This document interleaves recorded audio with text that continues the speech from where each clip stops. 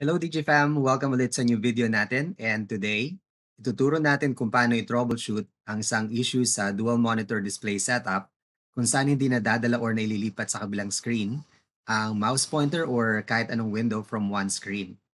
By the way, kung first time mo dito sa channel natin, don't forget to like the video and feel free to subscribe if you find this helpful. Okay, so nakikita natin yung two monitors ko and yung mouse pointer ko is currently nandito sa kanang screen. And kung susubukan natin siyang ilipat, as you can see here, bumabangga lang siya or it's just hitting itong left corner ng display, right? So hindi siya dumidiretso. So meron din tayo dito ang Excel file. So if we try to move this, so for example, ita-drag natin siya. So ganun din. So bumabangga lang siya dito sa left corner ng monitor natin sa right. So actually, para mailipat natin siya sa kabilang screen, meron siyang way, hanapin lang natin kung saan yung pwede siyang i-drag. So actually, dito siya sa upper left corner. So napansin natin, di ba? Dinala natin siya dito, tapos lumalabas siya dun sa kabilang monitor sa baba. Right, so there we go. So nilipat natin siya successfully. So ganun din. So from here, from the left screen, kung ililipat natin siya sa kabila, lilipat natin siya, bumabangga lang siya dito sa corner. Right? So para bumalik siya dun sa kabila, kailangan din natin siyang dalhin dito sa lower right side naman. Right? So it works. So that's a workaround. Pero syempre, kung nagmamadali ka at marami kang ginagawa, medyo tedious and syempre waste of time. So hindi siya masyadong productive. So madali lang naman siyang i-fix. Madali lang siyang i-troubleshoot. So it's all in the display settings.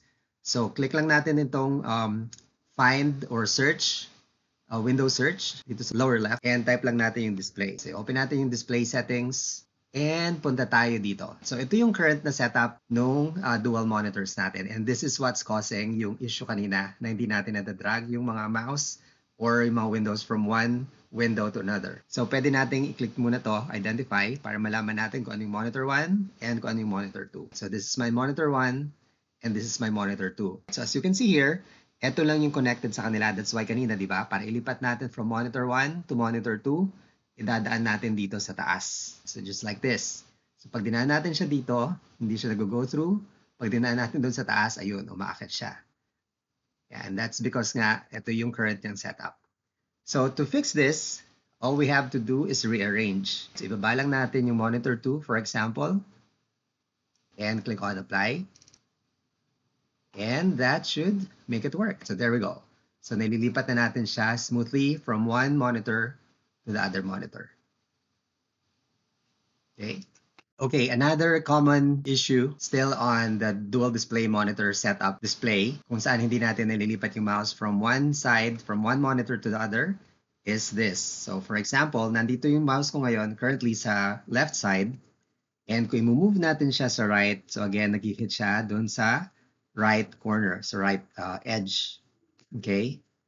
So kahit saan, hindi siya. So this is different from earlier kasi kanina, di ba, nasa taas, pwede tayong pumasok dun sa kabilang monitor by going to the lower right side. So this time, hindi siya nag-work. Pero if you go to the other side, punta tayo sa left, makikita natin yung mouse natin pumasok dun sa kabilang side.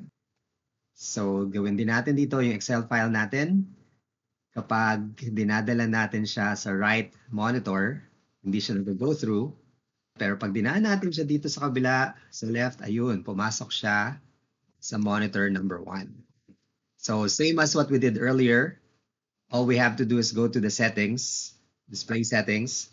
So again, type natin sa window search, type natin display. I-open natin yung display setting. And then punta tayo dito ulit. So click natin yung identify. So makikita natin, ito yung monitor 1 and nandun sa kabila yung monitor 2. So baliktad siya. Dito sa arrangement niya, baliktad siya. That's why kailangan pag ililipat natin yung mouse natin, dito sa kabila dumadaan.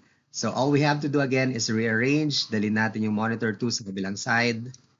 Just like what we did earlier. Click apply. And everything should be working properly now. So yan. So dire-diretso yung mouse. We move one window from one monitor to the other.